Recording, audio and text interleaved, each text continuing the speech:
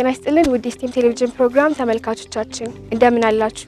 ዛሬ ከተለያዩ የስቴም ሴንተር የተጣጣን ተማሪዎች እዚህ በእንጦጦ ኦብዘርቫቶሪ ውስጥ እንገኛለን። ምክንያቱም ደግሞ የተለያዩ ሴንተሮችንና ላብራቶሪዎችን ልንጎበኝ ነው እዚህ የተገኘነው። ስለዚህ አብረን እንጎበኛለን። መልካም ቆይታ።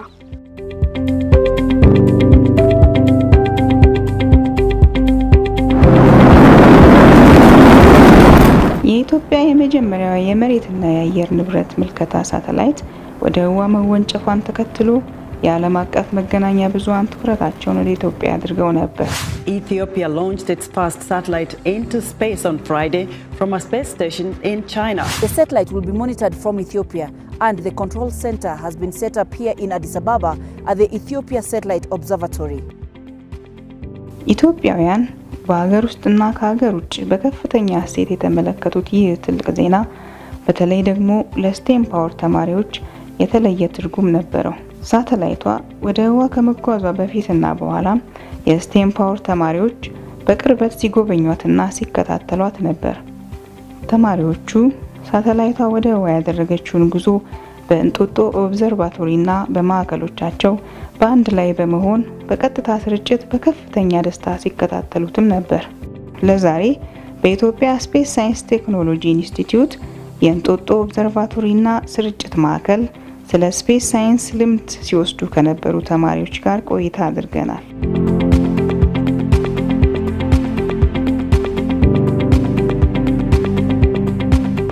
የመጀመሪያው የገባነው የሳተላይት ኮንትሮል ሩም ነው። በዛ በገባነው የሳተላይት ኮንትሮል ሩም ላይ ጠቅላላ ልክ ኦርቢት በሚያደርግበት ጊዜ ሪኮኔክት ያደርጋሉ ማለት ነው within given time። ምሳሌ የኢትዮጵያን ወይም አዲስ አበባን ካርታ within 4 days መጠቃለል የሚችልና within 52 days ደግሞ የኢንታየር ወርልድን ካርታውን መያዝ የሚችልና ጠቅላላ ዙሮ ኤቭሪ ኢንፎርሜሽን ጋዘር ሊያደርግ የሚችል ነው። አሁን ለምሳሌ ብዙ አንዲፋይንድ የሆኑ የውጭ ሰዎች መተው ለጠየቅናቸው ብዙ ኢንፎርሜሽን አሉ። አሁን ግን ከረንትሊ በራሳችን ጋዘር ማድረግ የምንችለውና በጣም ብዙ ፕሮጀክት ምን ሴቭ የምናደርግበት ወደፊትና ወርኪንግ ፓወር የምንጨምርበት ስታትስ ነው የሚሆነው። ቀጣይ ደግሞ የእንትኑ ነበር የገባነው የቴሌስኮፑ ነበር የገባነው። በቴሌስኮፑ ደግሞ ለመጀመሪያ ያየነው የኮንትሮል ሩሙን ነበረ። ኮንትሮል ሩሙን ስናይ በጣም ከእንትኑ ጋር ሲምፕል ኮኔክሽኖች አሉት ከቴሌስኮፑ ጋር ግን ኤቭሪቲንግ እንደዚህ to maximum ሰድ ባክአፕ ነው ሄደው ቴሌስኮፑ ላይ ኤቭሪቲንግ ኮንትሮል የሚደረገው ከዛ እንደሆነ እና the main brain ያለው እዛ እንደሆነ እዛ ጋር working body ቢሆንም ግን the soul እና the brain ያለው control room ላይ እንደሆነ አየነው። እና ያ control room ላይ ለምሳሌ backup generator አለ። ለሱም ደግሞ even backup ስላለው ለምሳሌ for different precautions ለመጠንቀቅ to the maximum እንደተዘጋጁበት አይቻለሁ። ዛሬ ሳተላይት መንጠቆ የኢትዮጵያ መልቀቋ በጣም ትልቅ አስተዋጽኦ አለው። እንዳልኩት በጣም ስፔስ ቫስት ነው። የተለያዩ ኮንሰፕቶች መማር እንችላለን። ስለዚህ ተማሪዎች አርዝ ላይ ብቻ ያሉትን ፊቸሮች ከመመልከት ይልቅ ከስፔስ ላይ ያሉትን የተለያዩ ፕላኔቶች የተለያዩ ማተሮች በጣም ብዙ ነገሮች አሉ እነሱን ቢያዩ የበለጠ ጠቀሜታ ያገኛሉ እያስባለሁ። እዚህ ያው የተለያዩ ፋሲሊቲዎች አሉ። የቴሌስኮፕ ፋሲሊቲ አለ። የተለያዩ የከዋክብት ሳይንስ ጥናቶች የሚደረጉባቸው ቦታዎች ነበሩ። እነሱ ነበር። በስቴምፓወር አካባቢ የተለያዩ ሮቦቲክስ እና የአይቲ ሳይንስ ትምህርቶችን እንወስዳለን። ያው የአስትሮኖሚም ትልቅ ፍላጎት አለኝ እና እዚህ ሀገር የተለያዩ ሴንተሮች ቢከፈቱ ስለ አስትሮኖሚና እንደነሱ አይነት ፕሮግራሞችን የሚያዘጋጅ ቢኖር በተሳተፍ ደስ ይለኛል። ዛሬ መጎብኘታችን ሳተላይት ምን ማለት እንደሆነ ሳተላይት ደግሞ ቤት አካባቢ እንደሚገኝ እንዴትም እንደሚመጥ ሁሉንም ነገር ለመረዳት ይችላል። በጣም አሪፍ አጋጣሚ ሆኖልኝ ይሄንን የመሰለ ቦታ ለማየት ይያለሁ። በጣም ደስተኛ ነኝ። ከድሮም ጀምሮ ፍላጎቴ የሶፍትዌር ኢንጂነሪንግ እና ስለ አስትሮኖሚ ማጥናት ነበርና አሁን ባገኘው እድል ብዙ ተጠቅሜያለሁ ብዬ አስባለሁ። የተማርኳቸው ብዙ ክፍሎች ነበሩ እና ከያንዳንዱ ክፍል ደግሞ የተለያዩ መሳሪያዎችን ለምሳሌ እንደ ቴሌስኮፕ አይነት የተለያዩ መሳሪያዎችን በመጠቀም ስለ ስራ ህዋ ማጥናት እንደሚቻል ተምረናል።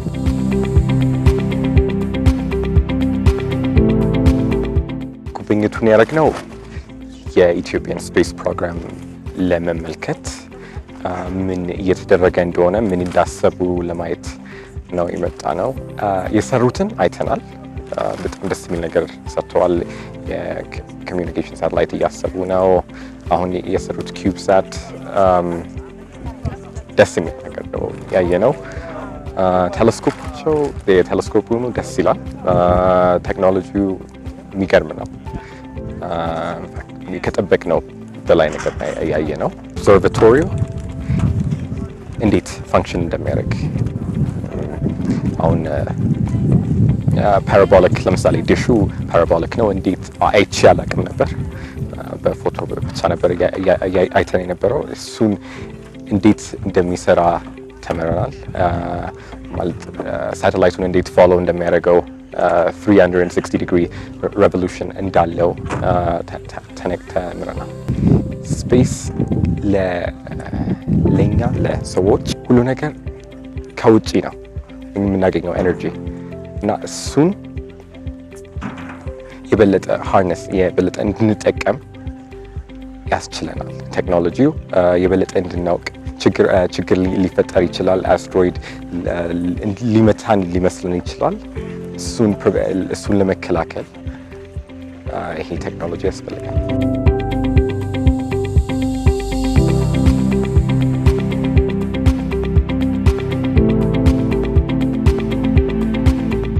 ሀገራችን ኢትዮጵያ በህዋ ሳይንስ እየጣለች ያለችው መሰረት አሁን STEMpower በሳይንስ ቴክኖሎጂ ምህንድስናና ሂሳብ ትምህርቶች ላይ በተጨባጭ እየሰራ ላለው ስራ አንዱ መዳረሻና ለሚማሩት ትምህርት ተስፋ ሰጪ እንደሆነ ተማሪዎቹ ተናግረዋል። አሁን ለምንማረው ትምህርት ማለት ዝም ብለን ለጥቅም እንደሌለው አርገን እንዳናስብ አድርጎናል። ምክንያቱም እዚህ የጅማሬ አለ። ስለዚህ እኛ ተምረን ወደፊት እዚህ መስራት እዚህ ማገልገል እንደምንችል ማየት ይችላል። እዚህ ዛሬ ዋየነው ማለት ነው። ዛሬ እንዳየሁት በጣም ሪሹሪንግ የሆነ ስታተስ ላይ ያለው ማለት ነው። ለፊውቸር ጀነሬሽኖችም ሆነ ለከረንት ጀነሬሽን በጣም አሪፍ የሚሆነ እንትን ነው ቤዝ ነው የተጣለው። ምክንያቱም አሁን ያለው ሞር ስለ ስፔሳችን በደንብ ልናውቅ ነው። ምክንያቱም በሌሎች ደረጃ በኢትዮጵያ አሁን የምትታየው እንደ ሰርድ ወርልድ ካንትሪ ነች። በሷ ደረጃም በጣም ትልቅ ኖሌጅ ስለ አውተር ስፔስ ይኖረናል። እሱን ደግሞ አልፎ ለቀጣይ ጀነሬሽን ደግሞ ሞር ኤክስፓንድ አድርጎ በተጣለው ፕላን የበለጠ የማወቅ አቅም ይኖራቸዋልና ለፊውቸር ጀነሬሽን ደር ሪሹረንስ ቀን ዛሬ STEMpower የህዋ ሳይንስ ላይም ትኩረት ሰጥቶ እንደሚሰራ የተናገሩት የድርጅቱ ኤክስኪዩቲቭ ዳይሬክተር ወይዘሮ ቅድስት ገብረአምላክ የSTEMpower ተማሪዎች በሳተላይቷ የህዋ ጉዞ ላይ ከጅምሩ አንስቶ በቅርበት ጉዳዩን መከታተላቸውና መጎብኘታቸው በመስኩ ድርጅታቸው እየሄደበት ላለው ጉዞ መነሳሳት እንደሚፈጥርላቸው ተናግረዋል። እኛ ሳይንስ ሴንተሮች ልጆች ሲመጡ በተለያየ ሳይንስ ፊልድ ውስጥ የኤሮስፔስ ሳይንስንም ጨምሮ ኢንስፓየርድ እንዲሆንና ከዛም ባለፈ ደግሞ ኢንስፓየርድ በሆነበት ኤሪያ ላይ ሃንድስ ኦን የሆነ ኤክስፔሪንሻል የሆነ ትምህርት እንዲቀስሙ እስከ ተወሰነ ድረስ ማስኬድ እስከሚያስችሉበት ድረስ ያስኬዱት ፕራክቲካል የሆነ ነገርም ሰርተው እንዲያወጡ እናሳያለን። የዚህ ሳተላይት መሄድ ከምንም በላይ ልጆቻችን ላብ ውስጥ መተው ሲሰሩ የሚሰሩት ስራ አለ። እስከ ተወሰነ ድረስ ይሄዳሉ። ግን ሩቅ ነው፣ ብዙ ጊዜ ሩቅ ነው። ዲቨሎፕድ የሆኑ ካንትሪስ ውስጥ አገር ውስጥ የሚሰራ ነገር ነው ተብሎ ነው የሚታሰበው። ይሄ ግን እነሱ አገር ውስጥ በእነሱ አገር ሳይንቲስቶች በሌሎችም ትብብርም ቢሆንም ማለት ነው መሰራቱ ትልቅ ተስፋንና ኢንስፓይሬሽንን እነሱ ውስጥ ይጨምራል። ይቻላል የሚለውን ነገር ውስጣቸው ያስቀምጣል። ይሄ የሚያዩት አስፓየር የሚያደርጉትን ነገር ከኢትዮጵያ ውስጥ እንደዚህ ማድረግ ይችላል። ብዙ ጊዜ እኛ ሴንተር የሚመጡ ልጆች እስከ ተወሰነ ድረስ ሄደው እንዴት ወደሚቀጥለው ስቴፕ እንደሚወስዱት አያስቡ። ዲዲንድ ነው የሚሆንባቸው። ይሄ ግን ሆፕ ይሄ ተስፋ ነው፣ እዚህ ድረስ መሄድ እንችላለን ብለው እንዲያስቡ ያደርጋል። በእንጦጦ ኦብዘርቫቶሪ ምርምር ማዕከል ከሳተላይት ስርጭት ጋር በተያያዘ ትምህርታዊ መረጃዎችን ሲሰበስቡ የነበሩ ተማሪዎች ከተቋሙ ኃላፊዎች ጋር የውይይት እንዲሁም የጥያቄና መልስ ጊዜም ነበራቸው። በዚህም በመስኩ የነበራቸውን ዕውቀትና ግንዛቤ ማዳበር ችለዋል። ሳተላይቱ እንቅስቃሴውን ከጀመረ በኋላ ወይም ደግሞ ላይፍ ታይሙ ምን ያህል ነው ኤር ላይ ማወቅ እንችላለን ወይም ደግሞ የታወቀ ነገር ካለ? አንድ ሁለት ጥያቄዎች ናቸው ያሉኝ። እስካሁን የተገለጸው ኦሬዲ በዓለም አቀፍ ካምፓኒዎች ላውንች የሚደረጉ የኛን ሳተላይቶች ነው። ላውንቺንግ ሲስተም ላይ መስራት አይቻልም ወይ? አንድ ያለኝ ጥያቄ። ሜቢ አሁን ላይ ኮስቱ ትልቅ ሊሆን ይችላል ግን አሁን ዓለም ላይ ያለው ትሬንድ የስፔስ ቱሪዝም ላይ ነው ሞር የሚያተኩሩት የማይክሮግራቪቲ ሌቭል ላይ ምርምር ለመስራት ነው ትኩረት እየተሰጠ ያለው ለዛ ደግሞ የራስ የሆነ የላውንቺንግ ስቴሽን እንደዛ ነው የሚያስፈልገውና ይሄ ተቋም ወደፊት በሚያቅዳቸው ፕሮጀክቶች ላይ ይሄንን ለምን አላካተተም የሚል ጥያቄ ነው ያለኝ ሁለተኛ የምናገኛቸው መረጃዎች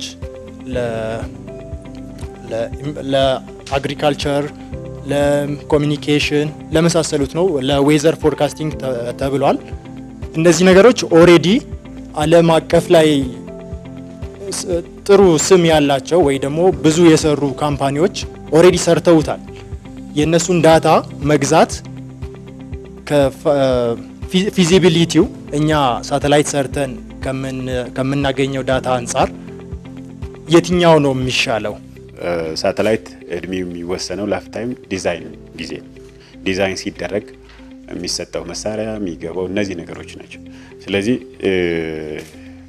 ሁለት አይነት አለው ዲዛይን ስታረግና ከዌዘር አንዳንድ ዌዘር ችግሮች ምናምን በጣም አመቺ ከሆነ እንደም ከጠበቀው በላይ ሁሉ ሊቆይልህ ይችላል በጣም የዌዘሩ ጉዳይ በጣም አስቸጋሪ ከሆነ ደግሞ ከዛም በታች ሊሆንልህ ይችላል ስለዚህ እኛ ኤክስፔክት የምናደርገው ላይፍ ታይማችን 4 years ብለን ነው የላይፍ ታይም ኦፍ ሳተላይታችን ሁለተኛው የዚህ ላውንቺንግ ሴንተር ልክ ነው ላውንቺንግ ሴንተር ሁለት ነው ያው ብዙ ፍላጎት ሲኖር አንዱን መምረጥ ፕራዮሪታይዝድ ማድረግ ያስፈልጋል ለኢትዮጵያውን ላውንቺንግ ሴንተር ማቋቋም ነው ወይስ ሌላ ፋሲሊቲ ማዘጋጀት ነው ብንልኛ ኦኬ ላውንቺንግ ሴንተር አሁን አናቋቁምም ቀጥሎ ወደ መጨረሻው ላይ እናደርጋለን ብለን ነው የምናስበው የኢትዮጵያ የመሬትና የአካባቢ ምልከታ ሳተላይት ወደ ህዋ ያደረገችው ጉዞ የኢትዮጵያን ከፍታና STEMpowerን ጨምሮ በሌሎች ትምህርት ተቋማት ውስጥ የሚማሩ ተማሪዎችን ተስፋ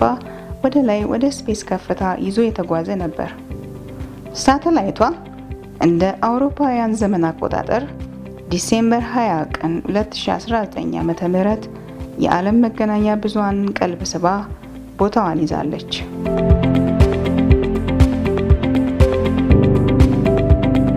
ዛሬ በፕሮግራማችን ላይ የተመለከታችሁት በእንጦጦ ኦብዘርቫቶሪ ተገኝተን የተለያዩ ነገሮችን ጎብኝተናል ከነዚህ መካከል ኢትዮጵያ ስፔስ ሳይንስ አመሰራረቱን እድገቱን እንዲሁም እስከዛሬ ድረስ የሰራቸውን ስራዎች እንዲሁም ደግሞ ወደፊት ሊሰራ ያሰባቸውን ነገሮች በይበልጥ ማብራሪያ ተደርጎልናል ከዚህ ውጪ በተቋም ውስጥ የሚገኙትን የተለያዩ ላቦራቶሪዎች እንደ ቴሌስኮፕ ሩም ኮንትሮል ሩም እና የተለያዩ ኮንትሮል ሩሞችን አይተናል በዚህ ይሄን መስል ነበር የዛሬው ጉብኝታችን በሚቀጥለው ፕሮግራማችን እስከምንገናኝ ድረስ መልካም ቆይታ